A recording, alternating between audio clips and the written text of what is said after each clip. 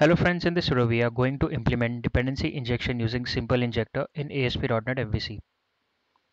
Now before jumping to Simple Injector, we'll discuss few things about dependency injection. Dependency injection is a pattern, or you can say it's a technique, by which you can create loosely coupled applications. In dependency injection, instead of creating the instance of dependency in dependent class, we basically inject the dependency into dependent class through constructor. Thus, moving the responsibility of creation of dependency instance is moved from the dependent class to some other module. So by this way, the dependent class doesn't know much details about the dependency, thus creating a loosely coupled application. So the responsibility of creation and injecting the dependency is done by a dependency injection framework such as Simple Injector. So we are going to see what is Simple Injector. So Simple Injector is an open source dependency injection DI library for .NET.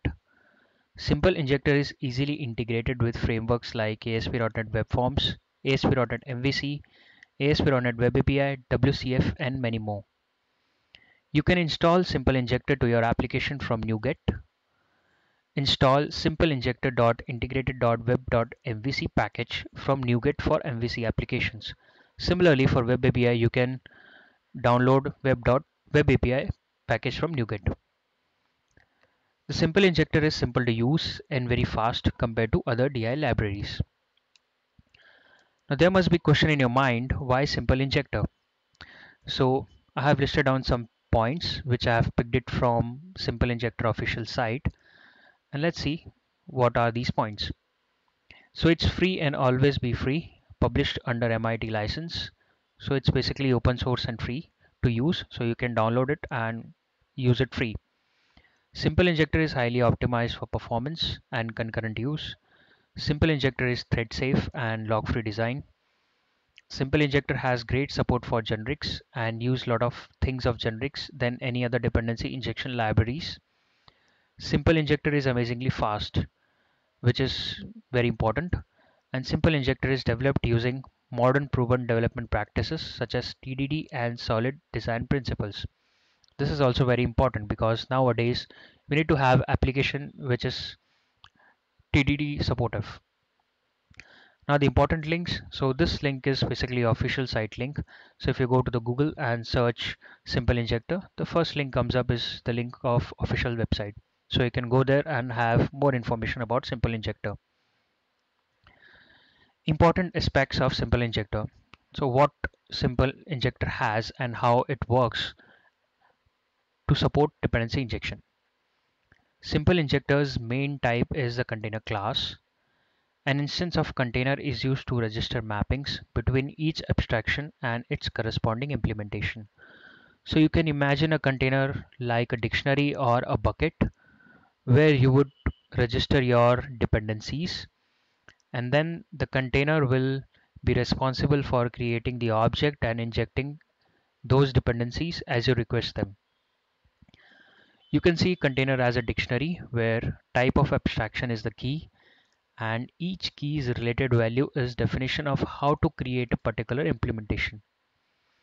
You should typically create a single container instance for whole application. Container instances are thread safe. Registering types in container instance should be done from one single thread. Requesting instances from the container is thread safe, but registration of type is not. So basically, when you register your dependencies to the container, that should be done from a single thread itself. And you can request the instances from the container in different threads. Creating and configuring a container is done by creating new instance and then registering services to container as shown below. So in the below screenshot, you could see I have created a new instance of the container. Then I have registered customer repository abstraction, or you can say interface, and its actual implementation, that is customer repository. The instance creation and configuration of containers should be done in application on start event in global.asx page of the web application project. Now let's move to the application and we'll see what we have in this application. So I've specifically created this for Simple Injector and the name of the application is MVC Simple Injector. So in this application, I have infra folder where I have created a customer repository. So this repository has a single function and that is get customers. So this repository, instead of connecting to the database, I have created a hard-coded list of customers. So this list of customers is basically your database itself. And then I have I customer repository interface. So this interface is implemented by customer repository class. Then under model folder, we have a customer class which has three fields, that is ID, first name and last name. Then in the controllers, I have a single controller, that is customer controller, and I have set up this controller to support dependency injection. So now this controller has an action method index, and on this index view I'm going to show the customers which will be fetching from the customer repository. So in this case, I need to have instance of customer repository so that I could get the customers. So instead of creating the customer repository instance in this class, in this dependent class, that is controller class, I am basically accepting the dependency object into the constructor of this class. And this dependency would be passed to this controller by the simple injector. I have to do nothing about that. Simple injector is going to handle that.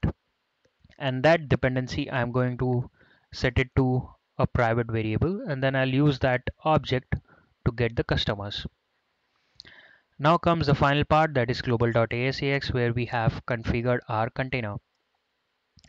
So first thing is to create the instance of the container, which I've done. So I'm creating a new instance and storing it into container variable.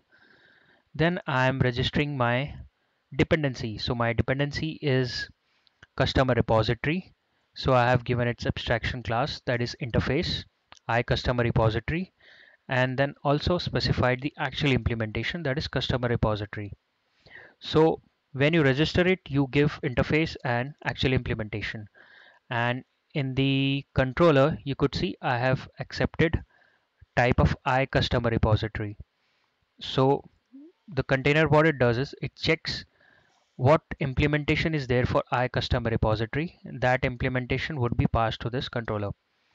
So you notice one more thing, like this is of type interface, I customer repository. So in that case, you can have multiple implementation of type this interface. So this also helps in TDD, so testing your controllers. So by this way, it creates a loosely coupled application. Now the third thing is basically registering your MVC controllers. So register MVC controllers, what it does is whatever the controllers which implements iController interface are present in the current assemblies would be registered to the container.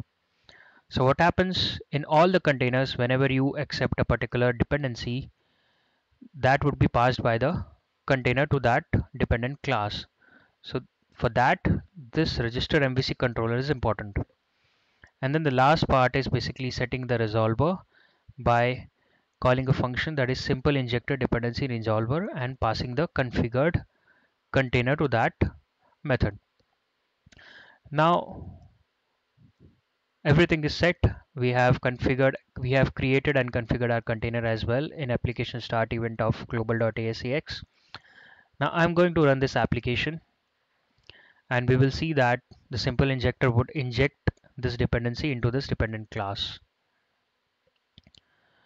So let's wait for debugger to hit. Okay, so debugger has hit. Now you would see this repository instance is being passed and the private variable is set. Now the index method would be called and the customers would be fetched and shown on the UI. So you could see we are able to see the customers on the UI. So this is how the simple injector is injecting the dependency into this controller dependent class. So this is what dependency injection is. Now there's one more interesting thing about simple injector is, so instead of uh, accepting the type of this iCustomer repository, I can accept the entire container class. That is also fine. Okay, so there could be scenario like you have multiple dependencies which you want to use in this controller class. So in that case, instead of specifying multiple dependencies as a parameter, you can accept the entire container object.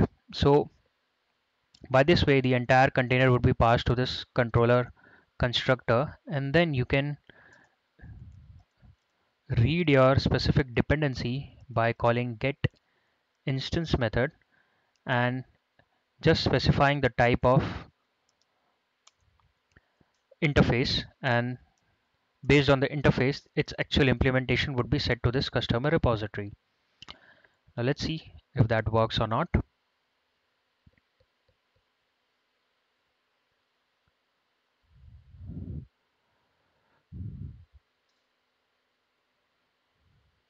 So you could see the entire container is passed, and then we will be accessing a particular implementation. Okay, the customer repository is set. Now the index method would be called and the results would be shown on the UI. So this is how Simple Injector works and helps us to implement dependency injection and to create loosely coupled applications. And you must have noticed that it is pretty simple to use, and you can even pass the entire container around your controllers. So this is all about Simple Injector and how you can use Simple Injector to implement dependency injection. I hope you like this video. Thank you, friends.